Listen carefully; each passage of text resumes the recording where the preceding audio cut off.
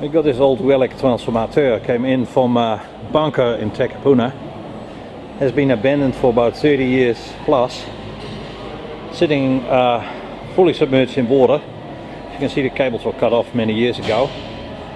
Been de-energized for about 30-40 years.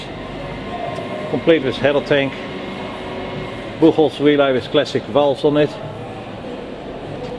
explosion vent which is rusted out, silica gel container, HV box.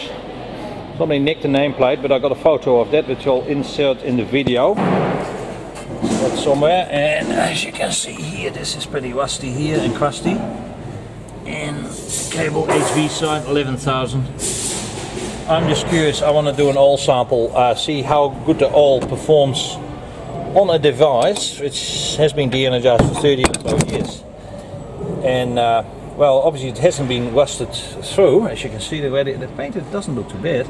It's on a day where you probably had proper lead based paint, not like the crap paint we use now these days. So I managed to loosen this plug here, and we're gonna see if I can get a sample. I will flush this first and then we'll see. A little bit there, that's alright. I'll probably put gloves on, but it could be PCBs holes in here, I'm not sure. But we're going to test it and we'll see what we get out of it. 15, that means 15 ampere on the primary fuses, which probably brings it back to about 200 kVA or 250. And yeah, I'm going to take a sample, flush it first, get my gloves on, and I'll keep everybody posted.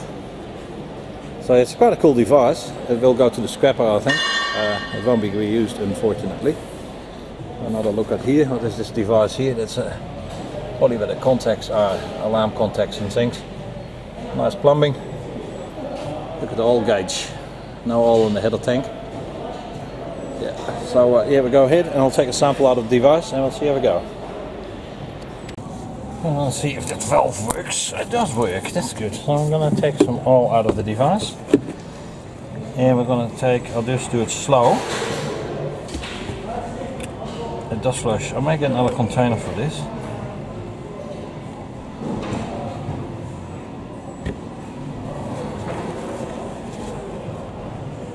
I'll turn this off and just sort this out. Stand by.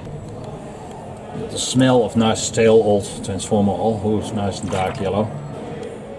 Now we're just going to carry on. I've got this can pegged here now.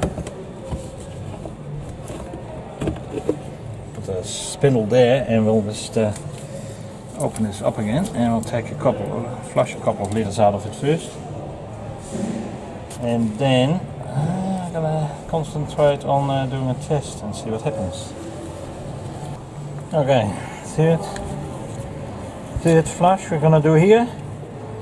Take a bit more oil out of the device, and then I'm going to go reservoir 4, then we're going to put it in the machine and we'll see what reading we get out of it. Close off. Take that away. Look at that. Yep. Nice dark oil. It doesn't look too bad, Dave. Just varnish. Other sample. Keep the camera rolling. Get this here, get the little plug behind. Open the device, active again. Take a pissing that's a bit too much, that's alright. In the name of science, you need to do these things. It's just knowledge you're going to get out of this. And the next bottle will be the sample.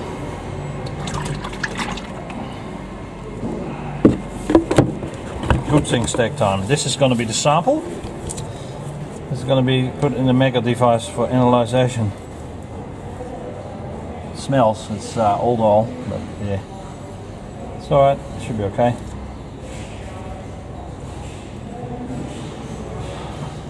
Foul before it gets to 10 kV. Oh, I'm really surprised. Well, we'll see. Oh. Must have fucking moisture in it. Oh, there will be moisture in it, definitely. So it's pretty dark.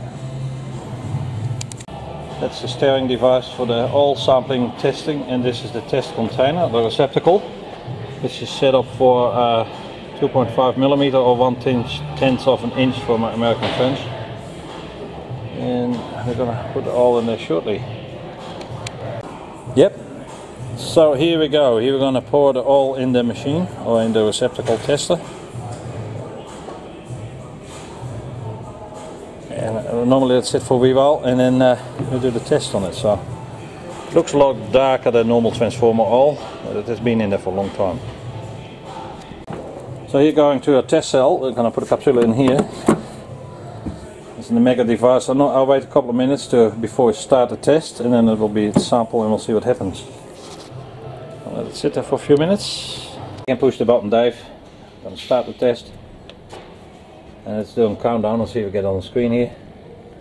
4:59, so it'll be 5 minutes stirring power, and then we get 6 breakdown tests on the device. So we'll stand by for that. It'll only start in 5 minutes. 4, 3, 2, 1. Counter goes. I'll get it on display and see what happens.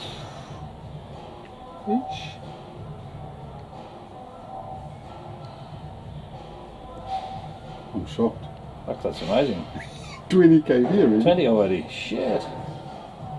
First test on 40 or probably 70-year-old oil, because it's original oil. No, you got to be joking. I can't believe this. I can't believe this. 46 kV. I'm Flaming heck. This is sample 1. Well, you get the random test, so we'll see what happens. We'll watch the others. 46 kV. And this is test number 2. See if we can capture the spark. I don't hope the camera focuses.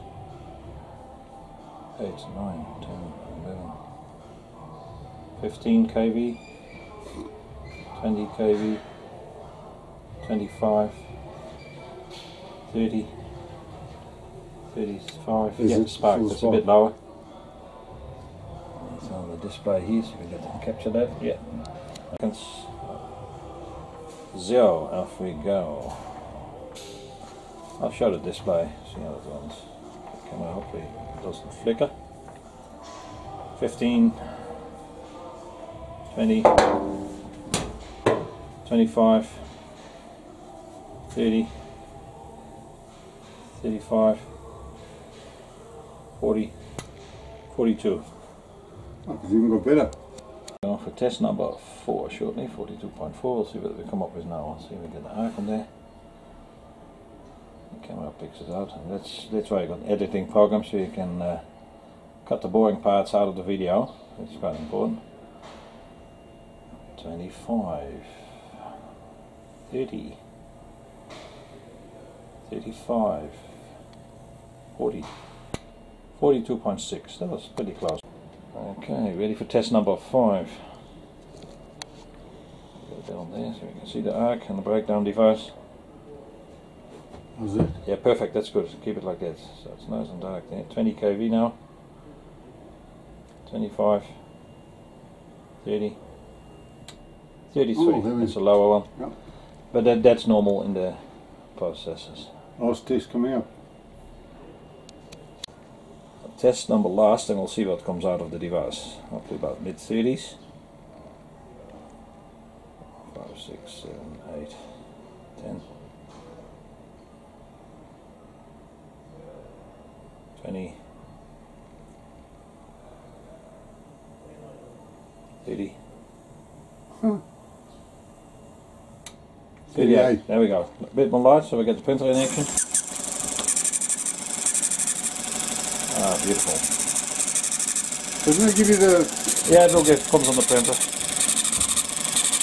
It's a bit vague, 39.3 I think.